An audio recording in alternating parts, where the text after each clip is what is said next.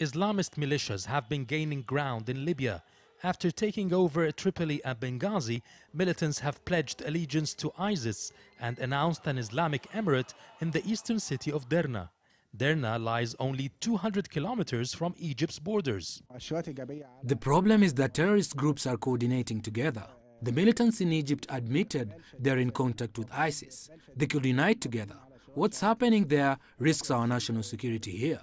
Egypt is working on means to curb any IS influence in Egypt. This week, Cairo hosted John Allen, head of the International Coalition Against ISIS. It's also offered Libya's struggling military intelligence and training support. But so far, no direct intervention. We reiterate our stance that Egypt is against any form of direct involvement in Libya's internal affairs. The public opinion here is divided. There is a heated debate between Egyptians. Should Egypt send troops to fight militants inside Libya, or is technical assistance and protecting the borders enough to maintain the country's national security? Headlines such as ISIS on our borders are dominating the daily press. It has fueled demands among some for action.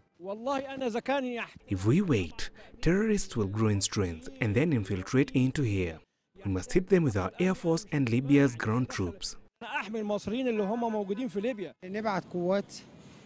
It was a mistake to leave them to strengthen in Iraq and move into Syria and now Libya.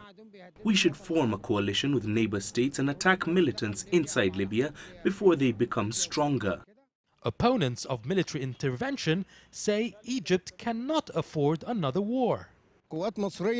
It is costly and will hurt our damaged economy. We should provide the necessary assistance to them and protect our borders.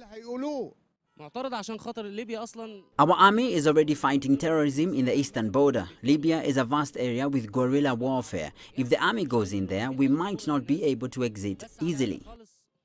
The debate continues, but the Egyptian president has made it clear he will not use military intervention except within an international coalition. Yasser Hakim for CCTV, Cairo.